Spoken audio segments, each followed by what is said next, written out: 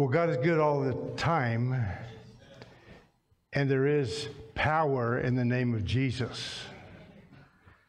And I'm going to be ministering today on the gospel of power. And the reason why it's the gospel of power is because of Jesus. And Jesus is the gospel. I think one reason why we don't see sometimes the power exhibited is because in so many churches across our land, there's another gospel being preached. There's additions to the gospel. They leave things out sometimes because they don't want to offend somebody or hurt somebody. But when the gospel is presented and preached, whether it's from a pulpit, whether it's from you sharing over a cup of coffee at Starbucks, but when you share Jesus, it's powerful. When you share the Word of God, it's powerful. And it will change lives, amen? It will bring people to a knowledge, saving knowledge of the Lord Jesus Christ. And so we want to look at this morning, but could we just begin with prayer? And Father, I thank you for your goodness to your people. Lord, today as I share this word, it's primarily a word that is meant for the church, for the people of God, to bring once again an awareness of just how powerful this gospel is. And in the day and age in which we live, we need a powerful gospel, Lord. We need everything that you have given us at our disposal, Lord, to reach out to this lost and dying world and bring people into the fold, bring them to Jesus Christ. And so, Lord, I pray, open our ears for those who may be watching online, to those who don't even know you yet, Lord. I pray that Jesus, today, you would be revealed to those who do not yet know you, that they would sense and know the power and the presence of a mighty Savior in this place and in our hearts and our lives. And we give you the praise, we give you the glory. And all the people said, amen, amen, amen. Well, Romans chapter 1, verse 16 is where we will begin and where we will end today, actually. And most of the scriptures, there may be one or two, I'll try to remember which ones those might be and tell you. They're not on the PowerPoint, but you can write those references down if you want to at the time. But the gospel of power, let's just read just Romans 1:16 to begin with today. And it says this, I am not ashamed of the gospel. And therein is one of our first problems. Some people are ashamed of the gospel. They wouldn't say that, but they are, because they try to change it. They try to make it different to fit what they want it to fit, either their life, or if they're trying to share the gospel with someone else, they want to change it because it might be offensive to them as if it's presented as it is. It's a gospel of peace, but the gospel also will bring division, because when people reject Christ, the only hope that they have, it brings division in households, in a nation, and anywhere we go. But he said, I'm not ashamed of the gospel, because, that because is an important word. He said, it is the power of God. It is the power of God for the salvation of everyone who believes, first for the Jew and then for the Gentile. Now, there are many gospels being preached today, but only one gospel has power. Only one gospel has the power to save you and to keep you, amen, and present you faultless before Jesus Christ on that day. Only one gospel. He wants to save us from sin's penalty, and yes, thank God, when we receive Christ, we're saved from the penalty of sin that we all of mankind was due that penalty. And yet Jesus died on that cross. He shed his blood. He gave his life, but he rose again. I mean, that was important too, to the fullness of the gospel, that we might be saved from our sins we've already committed, sins of the past. But he also is a gospel of power that saves us from the power of sin. The power of sin. How many know that we got saved? We said it, we meant it. We truly got saved. We truly accepted Christ as our Lord and Savior. We did everything that we needed to do at that time. But how many know the devil doesn't quit working on us, trying to get us to go back to the old place again, back into the dominion of darkness. But Jesus said, I set you free from the dominion of Satan, from the dominion of darkness, and I've seated you together in heavenly places in Christ Jesus. You're no longer part of the devil's domain. You belong to Christ Jesus now. You are his child. Amen? And so I say that to say because some of the Gospels preached today take it pretty easy on sin. Oh, it's no big deal. God understands about all these little nuances that we have, and nobody's perfect. And it's true, nobody's perfect. It's true. We've all, even we preachers, have sinned since the day we got saved, or whatever day we got saved. We've messed up. But we've had to go back and repent and ask God's forgiveness for that sin, and asking to forgive us. And we have to understand that sin is a powerful tool that destroys the work of God in your life if you don't deal with it correctly, and if you don't take it seriously and understand that sin is a serious problem. And then he also saves us from Satan's domain. You know, the devil doesn't mind if we're religious. He doesn't mind if we go to church every Sunday, really, if we're not living the life, or if we're under some bondage of sin still in our life. Jesus says, I died for you, and the gospel, when it's preached in its fullness and in its power, it will set you free from the sins of the past. It will set you free so you don't continue down and living the way you used to live. But now you're free to live free in Christ Jesus. Amen. I'm free to obey His commands because I love Him, because I seek Him, because I have a relationship with Him, and He speaks to me day by day. Amen.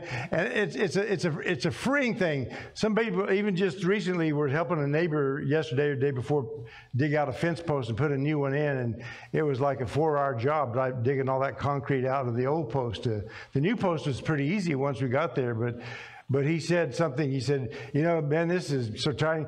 I'd probably had you come over and have a beer with me, but I know you probably wouldn't do that. You know, usually when they say that, it's like they tack on because your denomination or your church or somebody else. And I have to always say, if that is the case, say, no, it may be that my denomination, that my affiliation with a certain church says that I can't do that or shouldn't do that. But I don't do that because I choose not to. I choose not to. There's a lot of things I choose not to do that I feel free, maybe I could do in some cases, but because I live for a higher calling. Amen. I don't want to even delve into something that makes smack of evil or something that has caused so much evil in our society and in our world. I just soon lay it aside and not touch it and not have anything to do with it. So I didn't want my own kids to be raised in a house where there was alcohol in the house. They could say, well, Daddy did it. You know, Daddy had it. Why couldn't I? I wanted them not to be able to say that. I want that example to be there before them. And the power of the gospel brings us from where we're at today, where it's all about me all the time. You know, that's people, it's me, and it's my stuff, and what about me, to caring more for others. We reach out. It's others first. It's Christ first, others. Amen. And we give our life. We sacrifice some things that we could do, that we might want to do. We don't do them for the betterment of others who may be watching us, who are weaker than we are in their faith, and it would cause them to stumble and they fall. And so I'd say this is the power. This is the gospel we're talking about. That word there, power, is dunamis. It means force. It means miraculous power or ability or abundance, meaning might, mightily, mighty. You're a worker of miracles, or miracles and power and strength and violence, mighty, wonderful works. And might I say to you today that in the world that we're living in, right here in the United States of America, it's going to take a mighty, powerful gospel. It's going to take that powerful gospel to break down the chains of darkness that so many are bound with. So many who once knew the Lord has walked away from the Lord, and they're bound in their shameful, sinful acts.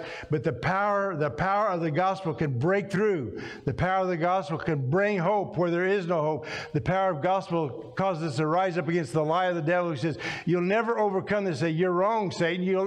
I will overcome this. Not because of who I am, because of my own power, my own willpower. It's not that. It's the power of the Holy Spirit working in me. And you have the power of the Holy Spirit working in you through the power of the Word of God, amen, which is powerful and sharper than a two-edged sword. It can change you. It can mold you. It can transform you. You can live for Christ. You can live godly. Let me say something. We know that God is a God of love. I grew up in God, I thought, growing up, because it was hellfire and brimstone all the time, pretty much. And so I looked at God more like He's up there watching for me to blow it and mess up.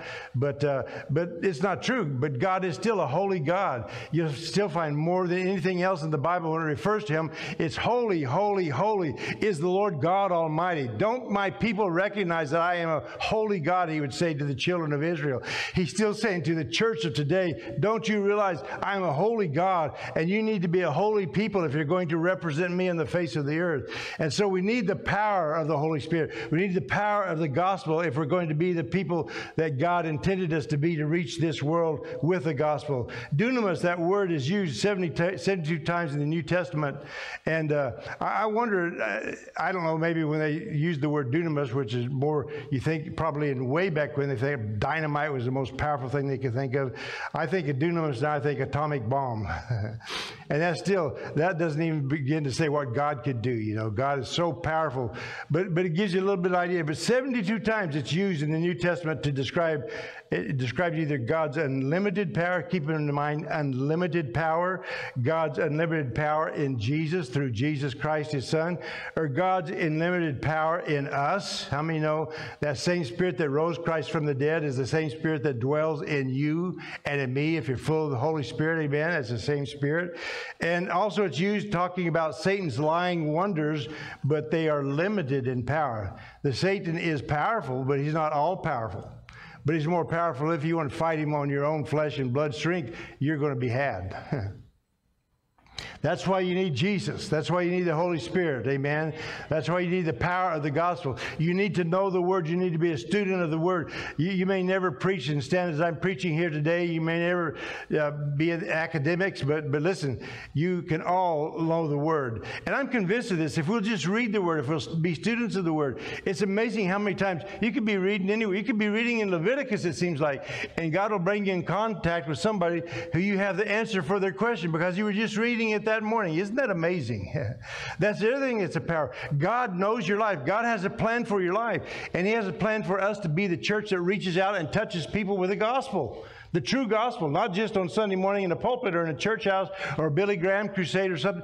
Every believer needs to be preaching the gospel, needs to be sharing the gospel. In the early church, that's what happened. When they were scattered, it says they went everywhere preaching the gospel. I think sometimes we lock that in and think that was just the apostles, just the original. It was everyone was preaching. Everyone was sharing Christ. Amen. It's a powerful thing, and it will excite you. I don't believe there's anything that should get a Christian more excited than leading another person to Christ. Amen. That is so exciting. You know, we believe that it's good to have families and to have babies, and babies are cool. Everybody loves babies, right?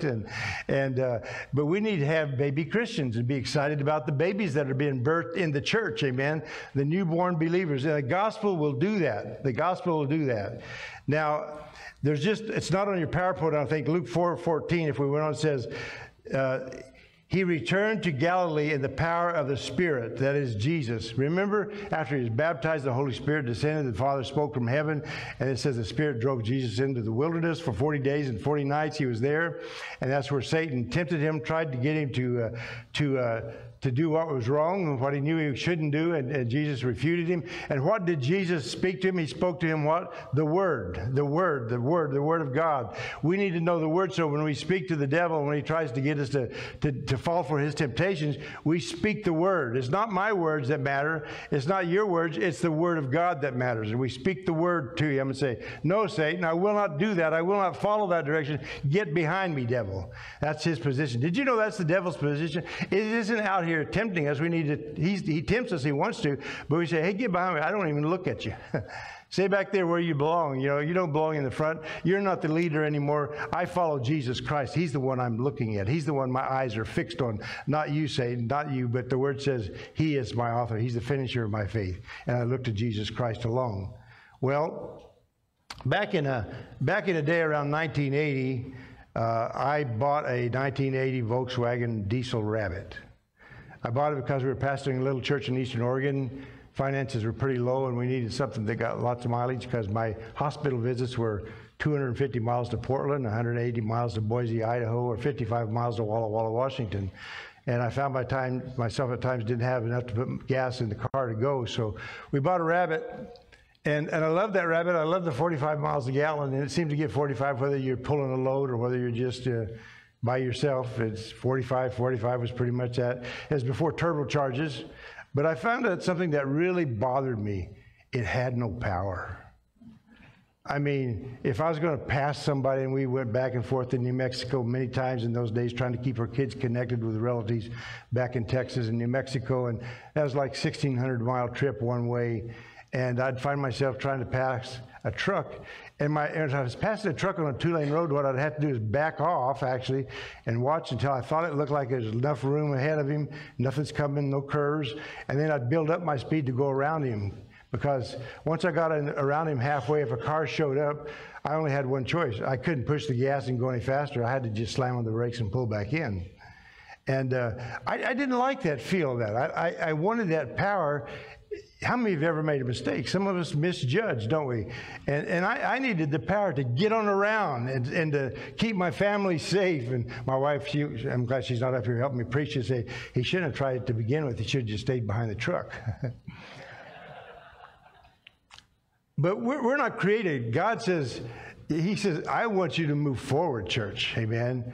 I want you to be powerful, and I'm going to give you all that you need to be that powerful church. So here's Jesus. Let's get back to the scripture. Jesus is, he's been tempted of the devil, and it says that he returned in the power of the Spirit when he came back.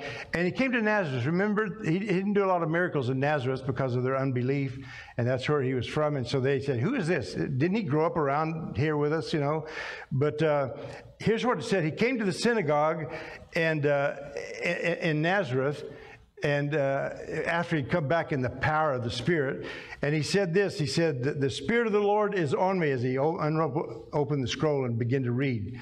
He said, the Spirit of the Lord is on me because he has anointed me to preach good news to the poor. We have a lot of poor among, and the scripture tells us the poor will always be among us. We'll never have a time when there's not some poor among us. But he said, he sent me to preach the gospel to the poor. I'm so glad you don't have to be an elite to have the gospel. I'm so glad you don't have to be in the top echelons of society or culture, or you're just down here. I've been to India, and one of the most tragic things to me is because even though they don't still do the caste system, they say, it still is a part of what drives how they live. And the one place we particularly went, it was in my heart to go with Brother Joy, was to the tribal areas, and most of those would be in the elite caste. They're the low caste, and the tragedy is they don't believe they should even try to better themselves, because this is what they are. This is what they were meant to be. And if they try to better themselves, then they mess things up. They might come back as a cockroach next time instead of something better in the next life. And so they don't even try. They don't believe that they can have something better. They don't believe that, and it goes that way, the gospel, they don't believe this could be for me. That's just for the rich people. That's for the big people, the good people, the nice people, the people who have things. No, the gospel is for the poor. The gospel is for whosoever will may come and drink freely of the word of God at the fountain of life. Amen? And so I say, God, help us to understand that. Jesus said, the Lord is on me because he has anointed me to preach good news to the poor. He has sent me to proclaim freedom for the prisoners and recovery of sight for the blind, to release the oppressed. Any of those things, you know anybody that's in that category? Maybe you're in that category today, whether you're here, whether you may be listening online, or you may listen to this message some other time. He said, I want you to understand this. I want you to understand, I want to release you from your oppression. And he proclaimed this is the day or the year of the Lord's favor. Hallelujah. I want to say to you that from that day that Jesus proclaimed that to this day, amen, it hasn't diminished one iota. He's still the same yesterday, today, and forever.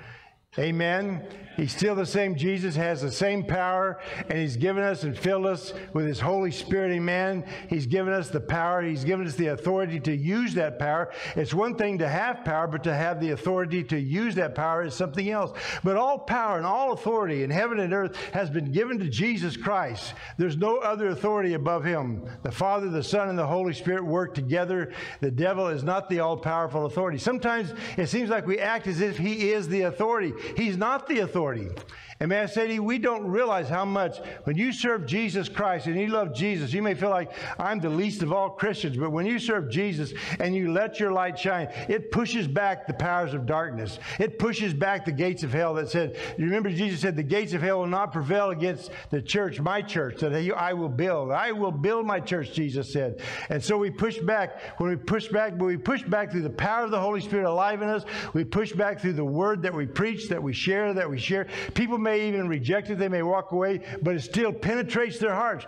We need a gospel of power in America today. It's going to take a gospel of power to turn this society around, to turn people around and turn them to the Lord Jesus Christ. If we could do it with homiletics or apologetics along, it would have already been done, because there's great guys that can refute all the worldly guys that try to say, no, God didn't create the earth and all these other things. History proves it. The Word of God, even if they go back and they take the Word of God, and often the brainheads have to go back to the Word of God to find out what happened. And say, oh, yeah, because this Word is true forever and forever and forever. It stands forever. It's so powerful, amen, that when we speak it, sometimes it may seem like it wasn't effective, but every time you speak, every time you share into somebody's life, even if they reject you, it may be the next one that shares with them that suddenly the light comes on, and they not only remember what was being told them at the time, but the light comes on, they remembered what you said 2 weeks ago or 2 months ago or 2 years ago, and the Holy Spirit takes all that and begins to work in their hearts. The power of God begins to work in their hearts through the power of the Holy Spirit and the power of the Word of God, and they're transformed, they're changed forever changed and set free from the god of this world. Amen. In Acts chapter 1, verse 5 through 8, says, John baptized with water, but in a few days you will be baptized with the Holy Spirit. So when they had met together, they asked him, that is Jesus, Lord, are you at this time going to restore the kingdom to Israel? And he said to them, it is not for you to know the times or the dates the Father has set by his own authority, but we always need to see what's after the but or the if. I started this year going around just circling if everywhere. So, and often God makes promises and says, if you will, I will. And we need to pay attention to our end of the bargain, because God always will keep his end. If things break down in communications or problem, it's not because God got something wrong. It's because I got something wrong or forgot to do something that I needed to do to receive what he has for me. He says, but you will receive power. Why? Because, they're going to need the power for the kingdom that needs to come. The kingdom that's coming to this earth. And may I say, from the day they receive that power to now, just in case I forget it later, that power is not subsided. It's still available to people today. And it's my firm belief that the powerful power of the gospel with signs and miracles and wonders is going to take place here in our nation and in our world very quickly. Powerful things are going to happen. They're already beginning to happen. And it just says to me that it has to be God. Because it's not the political party. It's not, I believe we should vote. I believe we should be involved. I believe we should go to school board meetings. We should stand up against the evil that they're trying to snatch our kids away and do all this. But if that's all we do, we're in trouble. But we have power in prayer, first of all. There's power as we pray and we stand against the powers of darkness, that people change their minds. People say different things that they thought they were going to say. They don't know why they did it. It's because somebody prayed. And God moved on them, and it changed them, made them change their mind. How do you know? You read the Old Testament, wicked kings, God would give them dreams in the middle of the night. Sometimes he'd give them dreams and he wouldn't let them remember what they dreamed. So it just make him all more powerful when he revealed what the dream was, plus what it meant. Amen. God is still the God who is an all-powerful God. Praise God. He says, you will receive power when the Holy Spirit comes upon you, and you will be my witnesses in Jerusalem and Judea and Samaria and to the uttermost ends of the earth. And I want you to know that that's still for today. When we receive the Holy Spirit and we're baptized in the Holy Spirit, how many know you receive the Holy Spirit when you receive Christ as your Lord and Savior? You have the Holy Spirit. The baptizing of the Holy Spirit is for power for witness, for power to reach a world, for power, amen, not to be intimidated by the devil. And we need that power. If Jesus said, listen, he didn't say, okay, guys, I've risen, I died, I rose, now go ahead and take off and start doing it. He said, no, you go and you wait for the power. I wonder if the original apostles who had been with Jesus and had seen the demonstrations of power and miracles and signs, I wonder if they needed to wait for the power, how much more would I need to wait for the power before I just take off? And I'm not saying we shouldn't witness or talk to, there's whole denominations, there's people that don't believe in the fullness of the Holy Spirit, that don't believe in speaking in tongues, they don't believe that's what it means, and yet I believe they're saved, they love the Lord, they've done those, but listen, we, the church, we individually need power. Just like one of the byproducts of my Volkswagen Rabbit that I began to realize, and I had to really concentrate to make myself, I would find myself grinding my teeth trying to make it go faster. It wouldn't go. And if I keep this up, I've either got to sell this car and get a different one, or I might not have any teeth left here in a few years or something. But there's something in that, you know, some of you that are older, you know, about the hot rod generation, you know, and man, there's nothing like those rods with those smoke and fire flames coming out of the pipes, you know, and going up to the Seattle International Raceways in those days and watching the drag races. And that's kind of what I like, and that's a kind of a power, you know, and you go 1 to 200 miles in 6 seconds or so, you know, it's like, wow. And I had a Mustang. I had a couple of cars that would do that earlier, and I gradually got down to where I was a Volkswagen Rabbit. But I'm a family man now. I need to take care of my kids. I wanted my kids to be Christian schools, so that's part of not only just for the church and for the mileage, but that's part of not buying a car and trying to get the best mileage we could because we wanted that. But listen, we need power.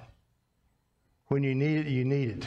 Amen. And I want to tell you something. This all-powerful Jesus whom we serve, it says in Acts 2:4, it says, all of them, in Acts 2:4, all of them, say all. All of them that went. Now, we know that there are around 500 or so that Jesus spoke this word to. He said, go and wait until you're endued with power from on high. They didn't know what was going to happen when they were endued with this power. But there's at least 500 that could have gone. Maybe some of them went somewhere. Maybe they're in another upper room or somewhere in another prayer gathering. I don't know, but the scripture doesn't say. It just says basically there's about 120 that went actually as Jesus told them to do. And it says, and all of them were filled with the Holy Spirit and began to speak in other tongues as the Spirit enabled them. And that's another message today. I don't want to sidetrack except to say this to you. God, when he fills you and baptizes you in the Holy Spirit and he gives you that heavenly prayer language, it's not just for one-time usage. It's not just so you can say, okay, I'm Pentecostal now, I've spoken tongues, and then just go back to your ways. We need to pray in the Spirit. We ought to pray in the Spirit every day. You know, the Apostle Paul, whenever he wrote to the Corinthians in chapter 12 there, he said, I thank my God that I pray in tongues more than you all. And so he was addressing just some issues in the church with how tongues were used in the body of believers as they gathered together. But he said, listen, what was Paul doing? I don't believe, he was often probably by himself. He's often in a prison cell praying in tongues, praying in the Spirit, amen? And the longer you pray in the Spirit, let me just tell you something, the more that language will grow, the more it just becomes full, the more you'll begin to sense the presence and the awareness of God in your life and your heart. The more God will begin to speak to you, other gifts of the Spirit will begin to operate in your lives. The more you pray in the Spirit. Why won't we do it? That's my question to the church. That's my question to you. That's my question to myself over my lifetime. Why, if we believe this really helps us, Jude says we build up ourselves in the most holy faith, praying in the Holy Spirit. Why don't we do it? Why don't we do it? And so, anyway, it says, Mark chapter 16, verse 20, the disciples went out. They went out and they preached everywhere after this experience. They preached everywhere, and the Lord worked with them. They say the Lord is looking for people that he can work with. He's looking for Christians who will embrace the whole gospel, embrace everything that he has for them. And he wants to work through them and with them. The Lord worked with them and confirmed his word with or by signs that accompanied it. God wants to confirm his word. He wants us to believe for the miraculous. I know that the miracles draw crowds, and I know that often when you look at Jesus at the end of his ministry, many of those people walked away because they were there for the food, they were there for the miracles, and that's right. Yet God still does the miraculous because we need those crowds. And you look at the life of the early church, every time there was an opportunity and a miracle took place, and that crowd would gather. And then what would they do? They would preach Jesus. They would preach the gospel. They were always preaching Jesus, Jesus crucified, Jesus, the one whom you hung on that cross. Well, in Acts chapter 3, they went, and the lame man at the gate, beautiful, was laying there, had been there for years and years, never walked. From his birth, he was lame. And they said, we don't have any silver and gold, but we have something. Because we have the power of the Holy Spirit. We have the power of the Word of God. We have the power of the name of Jesus. Rise up and walk. They took him by his hand. And he not only walked, he went leaping and praising God into the temple. And people that were lame weren't allowed to go past that gate where he was at. That was where they had to stay. They weren't allowed to go in. He's probably in for the first time inside the temple, the house of God. And so, of course, a crowd gathers, they preach, and ultimately it says, I think there, if I remember correctly, ultimately about 5,000 people were added to the numbers from that one incident that took place in the preaching. And then there was a day or so there, because the priest came out and they began to get upset with them and said, why have you preached? How are you doing? By what name, what power, what authority do you do these things? And they said, don't look at us. Don't look at us. I said, we did this. It's not us. It's him. It's him. And so the persecution began to come. And so they had a prayer meeting. How many know when persecution comes, when we have a prayer meeting, sometimes we pray like, oh, God, I'm being persecuted. Help me, Jesus, to make it through, please. You know, no, here's what, let's look at Acts chapter 4, verse 29. They're in the middle of this prayer meeting, and they said, now, Lord, consider their threats and enable your servants to speak your word with great boldness. Stretch out your hand, listen, Lord, stretch out your hand to heal and to perform miraculous signs and wonders through the name of your holy servant, Jesus. After they prayed, it says the place where they were meeting was shaken, and they were all, A-L-L, there it is again, they were all filled with the Holy Spirit and spoke the word of God boldly. I mean, when you get full of the Holy Spirit, that intimidation that the enemy has will go. You'll find yourself speaking if you'll allow God to fill you. He'll give you words to speak that will astound you. You'll be thinking as they're coming out of your mouth, wow, I didn't know that. I've had that happen in preaching. In my mind, you may not know, I'm preaching and saying something that I feel the Holy Spirit just inspired me to say, and I just said it in my mind, said, I hope that's right. I hope that's right. And when I get home, I look, okay, it was right. It was right. It was okay, you know. But we need to learn to listen to the Holy Spirit, because people have destinies. People have days of opportunity to come to Christ. And you never know. There's somebody that would never step foot in a church house, but you see them at work, you see them at play, you see them in places around.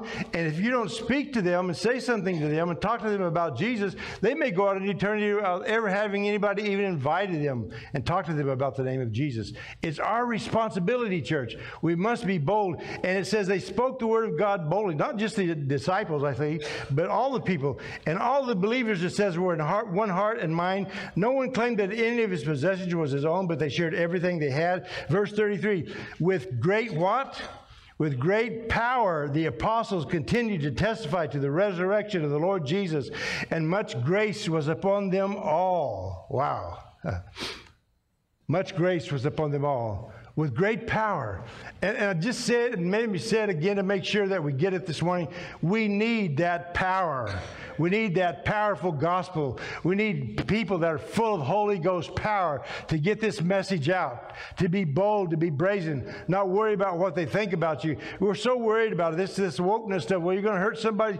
Who's worried about hurting God's feelings? Who's worried about saying something, doing something that would offend God, our Maker, our Creator, our Heavenly Father? He's the one we should be worrying about, not whether man gets upset with us or mad with us. Amen? If God says speak it, speak it. If it's the Word of God, speak it. Do it in love, yes, but do it. And that's one of the problems we're having, and all that's going on in our nation, and so much is being done. All these churches popping up, and these new groups that are saying, well, we're a loving church. We'll embrace whatever your sin is and love you anyway. God died for sinners. He died for all those. But He's still a holy God. He's still a holy God, and He still calls us from darkness into light, amen? And the longer you live, and the longer you stay true to God, the more you realize just how much darkness. When I got away from God for a couple of years right out of high school, I didn't realize how deep I dived into darkness. If you'd asked me, I said, I'm just as close to Jesus. I'm just out here messing around a little bit, but I haven't done nothing really bad or anything like that. And but once I come back to the Lord, I realized, man, I had drifted a long way already. You so quickly can drift off. And so we must stay close to the Lord. Well, I've got to begin to wrap up here, and that means nothing really, but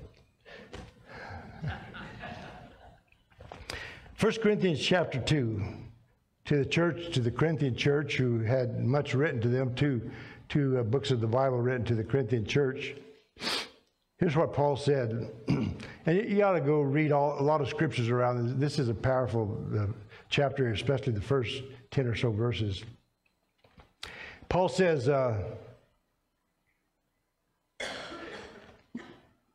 my message and my preaching were not with wise and persuasive words.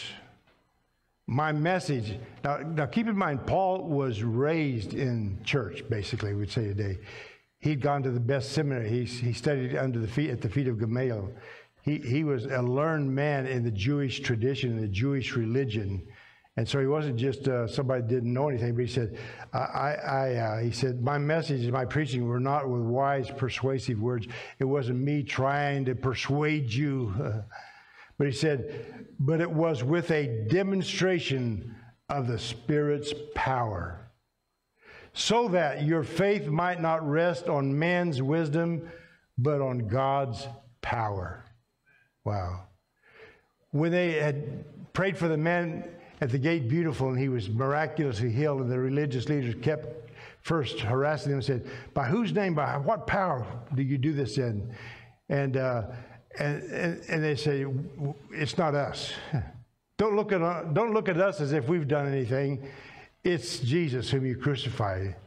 It's him, the living Word of God. He's the one that this miracle has been wrought by his name and in his name and through his name.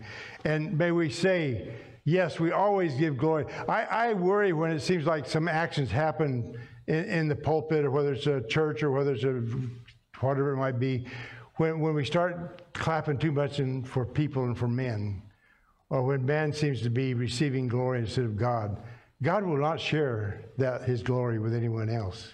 It all belongs to him. And they were always careful in the book of Acts. They were always preaching Jesus, but they were always careful to say, it's not anything that we can do in of ourselves. It's Jesus who lives within us.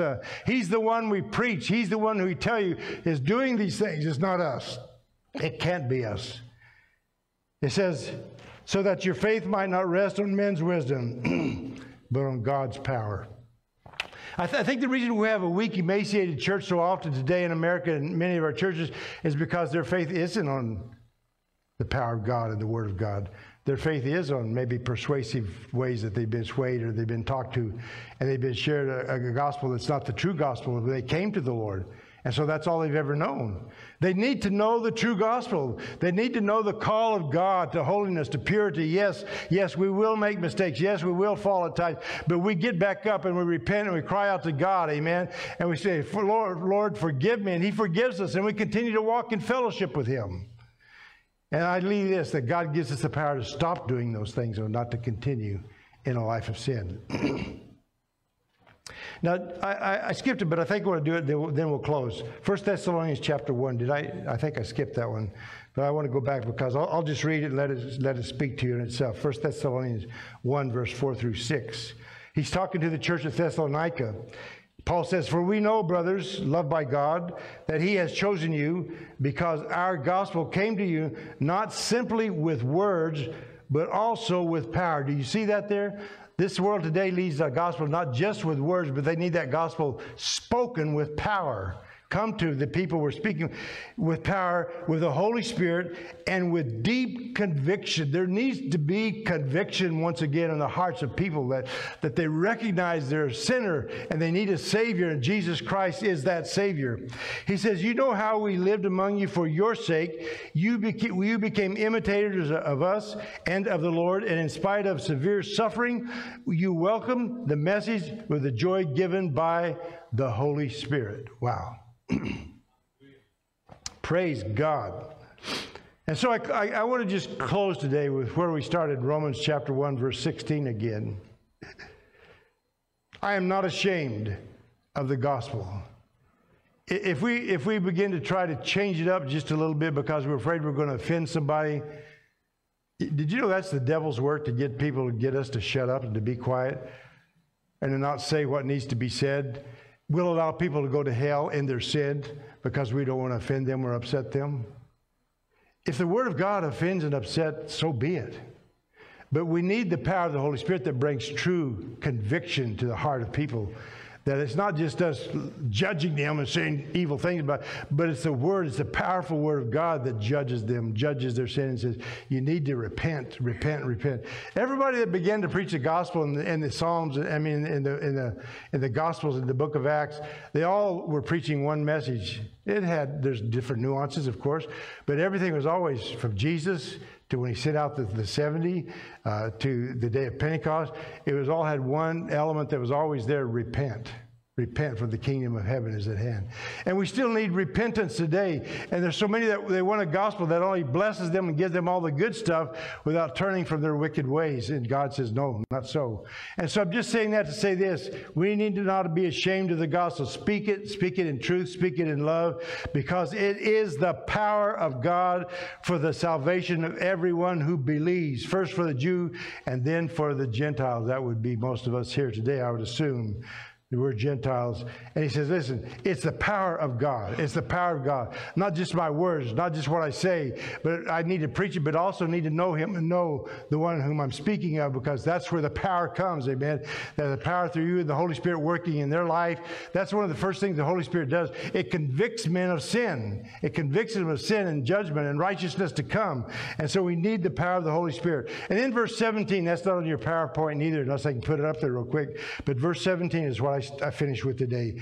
It says, for the glory, for in the gospel, a righteousness from God is revealed. I want you to remember this.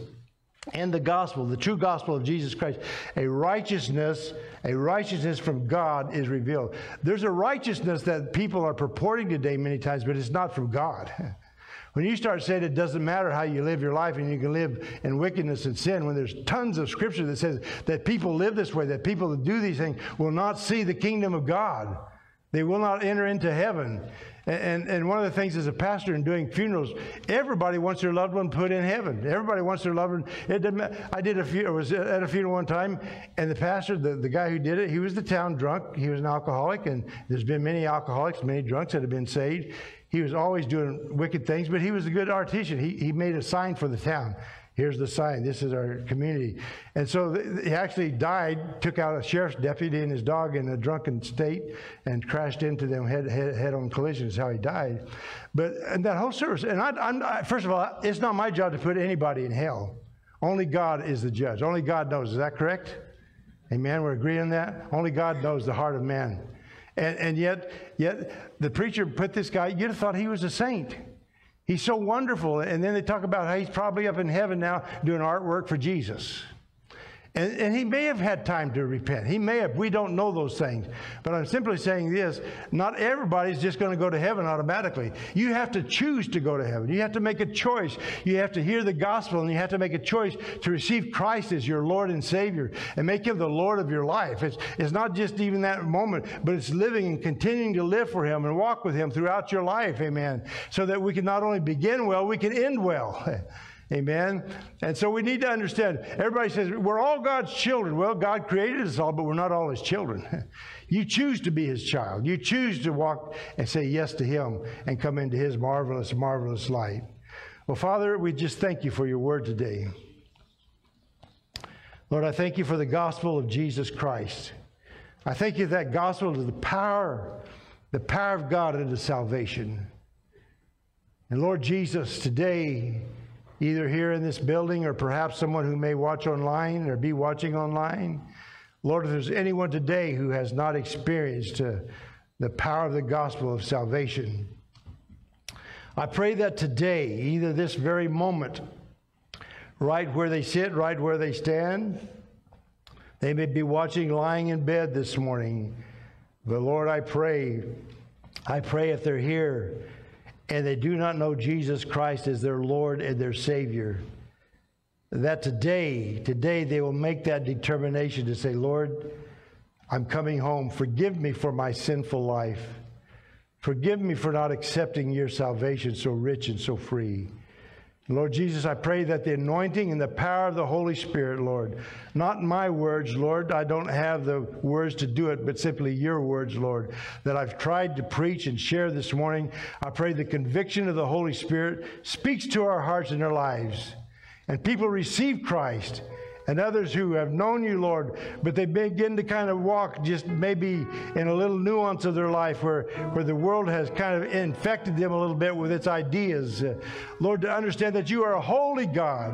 When we stand around that throne, your elders cry, holy, holy, holy is the Lord God Almighty, Lord Jesus. Oh, we thank you, Father. We thank you, Lord, that you're a holy God, but you call us to be holy even as you are holy. And so help us, Lord God. We need the power of the gospel. We need the power of the Holy Spirit that breaks the chains of sin, Lord, that breaks the chains of darkness, that breaks every chain, Lord God, and set us free in the name of Jesus.